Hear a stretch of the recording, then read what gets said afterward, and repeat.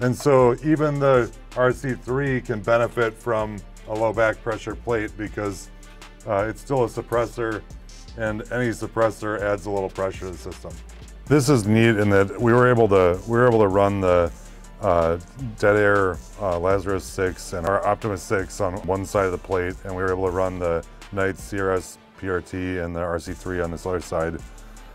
So it demonstrates that a low back pressure plate can bridge many of the low back pressure cans on the market, and the conventional was able to run, you know, in our testing, Recce 5K, Dual Lock 5, the M4 2000 and stuff like that, and so it's like we're hoping that these two plates can work for a lot of people.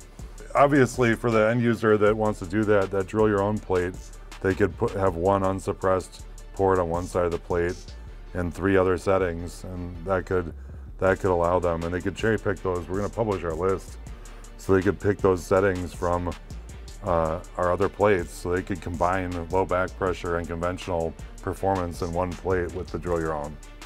Right, or like you're saying, right, if you have your 55, 59, and then your 96, you still have your cake and eat it too. If you leave it on one side, you've got your suppressed, unsuppressed, but you have that middle if you really wanted to use it. Yeah, sure. Yeah. Nice to have. Yeah, it's.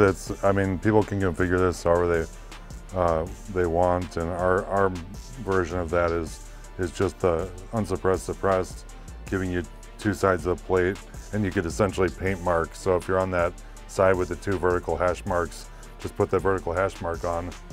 And if you have 10 guns, you could also mark L, so it could be hash mark L, puts you on that marked side of the plate so you know which side you're on, and you know that that's a low back pressure one. So if you put a conventional can, say you've got our dual lock system, you put a dual lock 5 on the gun, you know that just wouldn't be operating quite as optimally as our Optimus 6.